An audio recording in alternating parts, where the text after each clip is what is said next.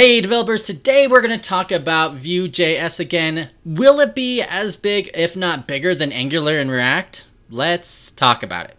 Hey everyone, thank you for watching. If you don't know my channel, I talk about JavaScript frameworks. I do tutorials on especially Vue.js, Ember.js, occasionally some React and Angular. Today I am talking about Vue.js, and I'm going to ask you guys, do you think Vue.js will become as big as Angular and React? I want you to leave a comment below and what you think. Really popular articles going around talking about this. I'm going to go ahead and switch screens here. So you can see here, this was on top of Hacker News yesterday, and I've been seeing it shared a lot. And this is an article by Bartosz Białajczyk. Will Vue.js become a giant like Angular and React? And at the premise of this article, he says at the beginning that Angular and React, at least in the last 3 months, the stars, so GitHub has the stars that kind of show the popularity of certain repositories. It kind of helps measure a little bit of hype that some of these repositories are having.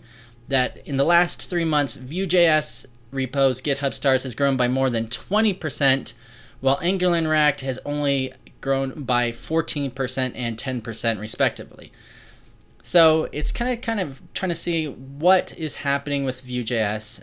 Is it becoming more popular, or is it growing in popularity compared to React and Angular? And I'm not going to even bring up Ember.js here, but Ember.js, Aurelia, Riot, I mean, these are other frameworks and libraries that are in the background. But for the purposes of this article, we're just going to focus on Angular and React, which I think most people would agree are the most popular frameworks / libraries, if you're not accounting, Bootstrap or jQuery, which is a different conversation altogether, because I know someone that would bring that up. So if you can see here, they did a quick showing here of React plus React.js and then Vue and Vue.js. You can see that, at least in the Google Trends, interest over time, still React.js and React are a little bit more popular in the last 12 months. You can see the downloads per month on this graph here, which maybe I'll make it even bigger. You can see definitely the downloads per month are pretty good. You can see Vuex, which is like the Flux, kind of the data management side, is pretty popular. The Vue router downloads are going up. Everything's going up to the right, although it looks like some of this in the last month have gone down a little bit. The Create React app package, which is React, of course. You could see that has gone down, is actually not Vue. So he kind of makes the assumptions that, that there's a few reasons why Vue.js is becoming so popular. It's super quick. It's reactive, of course. So it's taking some of the best features of React. Has the virtual DOM, or I think it's called Shab DOM, and watches for changes, re-renders. It's definitely, the Vue.js documentation is top notch. Although it doesn't cover everything. I'll get to that in a minute. It's flexible, offers libraries like mentioned Vuex, the Vue router. It has the dev tools. Kind of all the major frameworks and libraries have that nowadays. It uses ES6 features, Webpack. So if you use Vue CLI, you can use Webpack. It has an option to use Webpack, and in that case, you can do all your ES6 features. You don't have to worry about browser compatibility or anything like that, which is really good. I mean, most browsers now are kind of getting updated and they support a lot of these things, but it's still good that we can support all these browsers and that it's going to do these transpilations for us. Definitely component-based. Vue makes it easy to kind of take your logic and break it up into different pieces. And nice thing with Vue CLI, it supports hot reloading. Of course, in any of your build tools, you could just roll your own with Webpack and do it yourself. I mean, Ember has hot reloading. I believe React does too with their React CLI. So I don't know if that's that big of a deal. And there's tons of courses and tutorials on it. There's the Vue.js course on Udemy. I know there's a good Pluralsight one. There's quite a few out there, and some really good books. Okay, I'll get to it right now since we're right in the middle. My Vue.js in Action book is pretty awesome. I have 3 chapters in. I'm working really, really hard on it. If you're interested in it, I'll leave a link below so you can learn more about Vue.js and where to get my book. and it's I have 3 chapters done, but I'm gonna be releasing a chapter every month. And if you want to be a part of the community, certainly check that out. So who uses Vue.js? They talk about a bunch of different companies. It says Facebook here, but that's a little bit misleading. I guess there is some other company that helped do the newsfeed for Facebook, and their developers help create it in Vue. Actually, there's a comment here. The newsfeed was a project that was contracted out by Facebook's marketing department to a third-party vendor. It was not actually built by Facebook.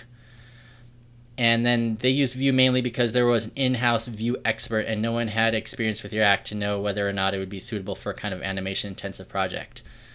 So don't get me wrong. I mean, I don't know if that's true or not, but that sounds true.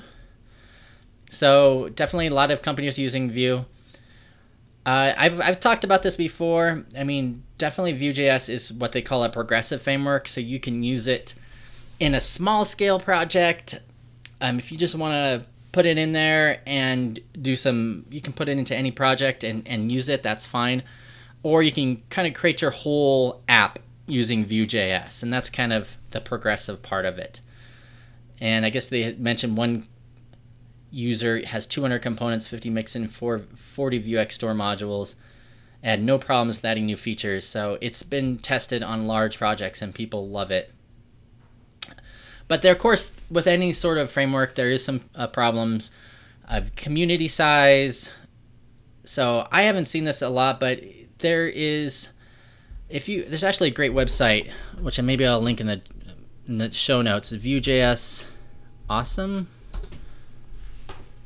And so if you go here, it kind of has a collection of different Vue.js resources. So you can see like a bunch of blog articles where people put books, tutorials. It's definitely not as big as React and Angular, but it's getting there. So yeah, it does have a small, tight-knit community. Once again, it's less opinionated than Angular and of course Ember.js. Ember.js is a very opinionated framework, and of course the opposite problem of having something not be opinionated is that you can get confused and you can lead yourself down the wrong path. And what I mean by opinionated is that there's certain things you want to do, like on an Ember.js project. There's certain rails that you should follow, guide rails, I should say, that you should follow when creating a project. And with systems like React and Vue, you don't have that. So you can kind of go off to wherever you want, and you may be doing things not the most optimal way. And of course, there's always the problem with switching to a new framework. I don't think this is as big of a problem as some other frameworks or libraries, because the upfront cost of getting your developers up and running is really quick, just because Vue.js is a really simple and elegant framework to get started. I've noticed this too. There's not a whole lot of jobs on Vue.js right now. If you go to Indeed.com, if you go to LinkedIn and kind of search, it's still dominated by React and Angular, and of course jQuery and Bootstrap. I mean, you're not going to see a ton of Vue.js jobs, and that's just something maybe the market hasn't caught up with yet.